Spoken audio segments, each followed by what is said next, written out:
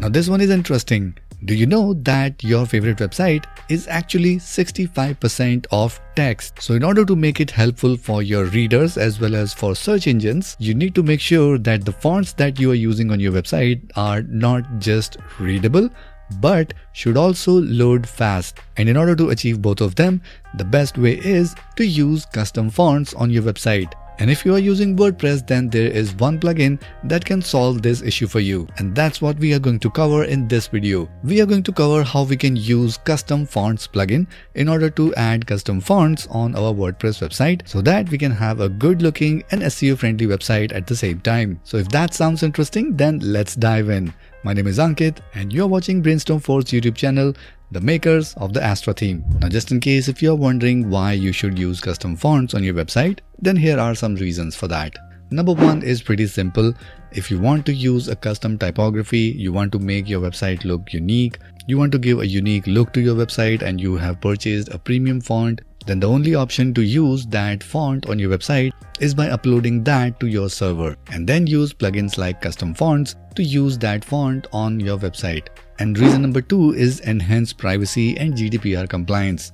Now when you upload a custom font on your site, you don't have to worry about if Google or any other font server is interacting with the website or with the user data. All that privacy and data issues are sorted out if you are using custom fonts on your site. And reason number three is speed and performance. Now no matter you are using a custom font that you purchase from any XYZ website or you are using Google Fonts, if you upload the fonts on your website, on your server, it will definitely going to increase the speed and performance of your website. And the reason is simple, that your website is no more interacting with a third-party server to fetch the fonts to show on your web page. Now once that is sorted out, let's see how we can add custom fonts on our WordPress website.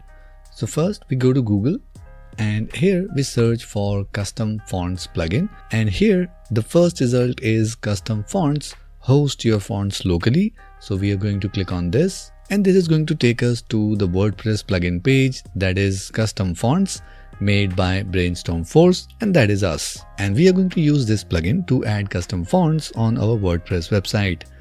So if we scroll down a little bit, here we can see we have more than 300,000 plus active installation for this plugin. So instead of installing this plugin on your live website, you might want to test it out first and see how it works and what are the options available with this plugin. So for that, all you have to do is just click on this link. It says try it out on a free dummy site.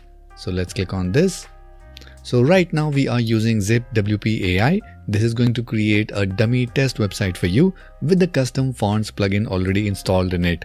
So you don't have to worry about creating a staging site and then install this plugin and then see how everything works. So we have simplified all of that process for you. And boom, we are already inside our WordPress dashboard. And here you can see the plugin is already installed and we are already on the welcome page for this plugin. But just in case, if you want to install this plugin on your live site, all you have to do is just go to plugins and then click on add new plugin.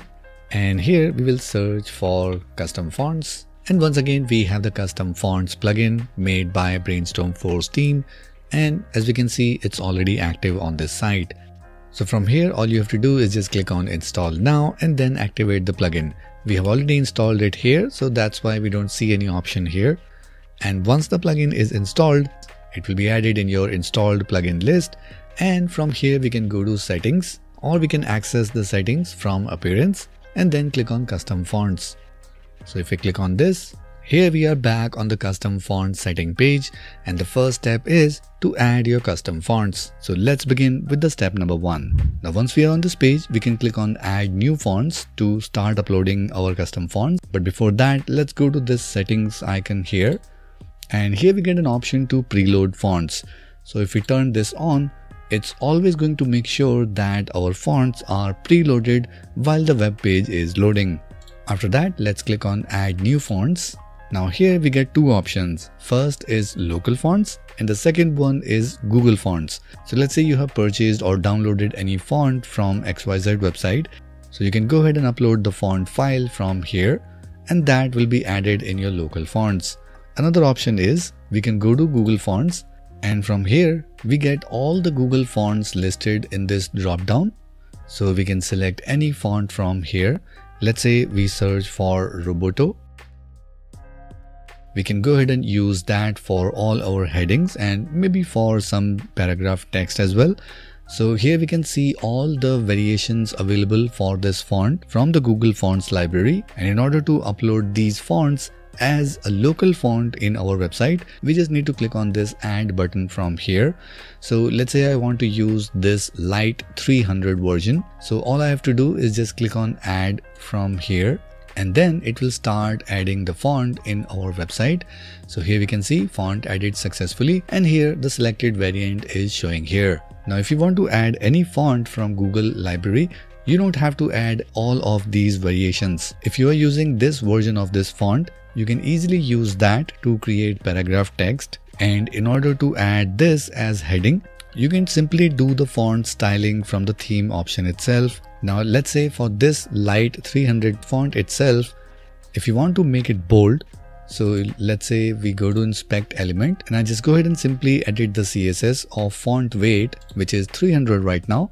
But instead of that, if I type in bold, you can see it's looking very close to bold 700 version here. So you don't have to download all of these variations. All you have to do is just choose a regular version of the font which you want to use on your site, and then you can make it bold, italics, or any styling from the theme option or from the page builder plugin options that you are going to use. Now let's say you have purchased a font from any XYZ website and you want to use this on your WordPress website. So all we have to do is just give the font name here and then upload the font file here. And here we can see all the file types supported. So let's see how this one works. So here I am on this 1000fonts.com website, and you can use any website to get your font. Just make sure the font that you are buying or downloading it for free, it's available for commercial use as well. So here the good part is we have a filter to see which fonts are available for commercial use. Now just for fun, let's go ahead and download this font here. So let's click on download. So now we have the font file downloaded. Now if you open the zip file, here we can see we have a .ttf font file. So we just need to upload this one on our website. Let's come back here on our website. So let's give it a name here. And under advanced option, we can also mention any fallback font. So here we can mention any system font here. So let's say we mention Arial.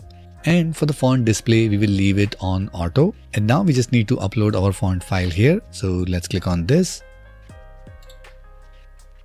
And let's upload the file. Here we have the .ttf font file. Let's click on this. And now we will select this file and then click on use fonts. So here we can see a quick preview of the font here. And once we have added the file, here we can choose the font style. So let's say the first one is normal with the font weight of 400 regular. If we have a different font variation, we can go ahead and upload another file for this, and that also will be visible here. So for now, let's remove this one. And then we will click on save font, and this font is now successfully added in our local website. So let's come back here. So here we can see our two fonts. That is Roboto, which is coming from the Google Fonts, and the second one is the custom font that we have just uploaded. Now let's see how we can use that in the website front end. So for that, we have already added Astra theme, and now we just need to go to customize, and from here we need to go to global, and we go to typography, and here we can change the base fonts of our website. So let's say we want to change the heading font for this site. So we just need to click on this pencil icon here. So here we see all the Google fonts that are available, but instead of that, we are going to use our system fonts. So here we can see we have an option for system fonts. And if we scroll down a little bit, here we have our custom font listed here. So let's select this. And here we can see our font is showing for all the titles. So here we can see our custom font is now showing on all the headings for this website. And now we can just play around with different headings, how all these headings should look. In the same way, if we go to body font, let's click on this pencil icon again. And for the font family, this time if we select Roboto and choose the font weight as 300, this is going to load this font locally from our custom fonts. So now we are using a custom font as well as a Google font, and both are stored locally on our website. So this is how easy it is to add custom fonts in our WordPress website. And if you have purchased a premium font that you want to use for your company branding, and now you want to learn how you can create some amazing looking logos for your brand, then make sure you watch this video right here. And for more videos like this, make sure you subscribe to this channel and hit the notification bell so that you can get notified whenever we upload our next video. That's it for this one, and I'll see you in the next video.